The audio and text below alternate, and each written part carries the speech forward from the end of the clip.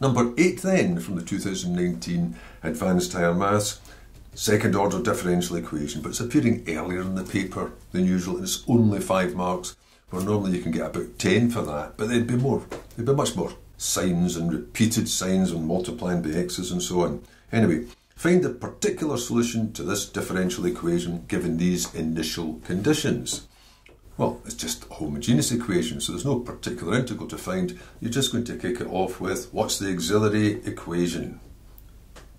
So that would be m squared plus 11m plus 28 equals 0. Been hopeful here, just putting these brackets down, of course, because you could get one where you'd have to use the quadratic formula.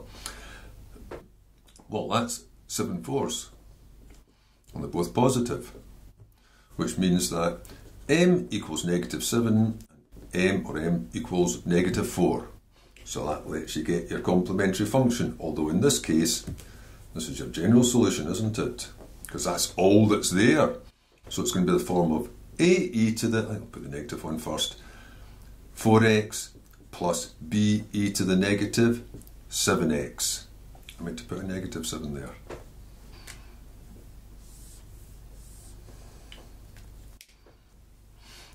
Now you need to find a and b.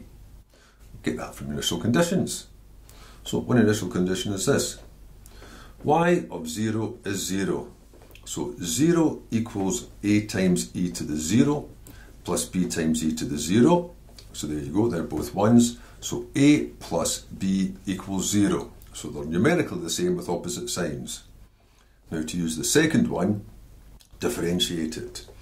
dy by dx, -4a e to the -4x minus 7b e to the -7x.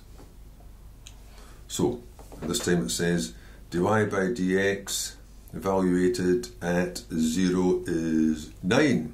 9 equals -4a e to the 0 minus 7b e to the 0. So here's another equation. I'll write it the other way around. 4a plus 7b equals -9. Don't know if there's any advantage in doing that. Because probably would rather have had that negative just to add them together. Because normally you use elimination there.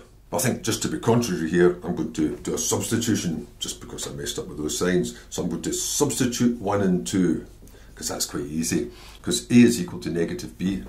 So 4. So 4 times -b plus 7b is -9. Well, that's 3b.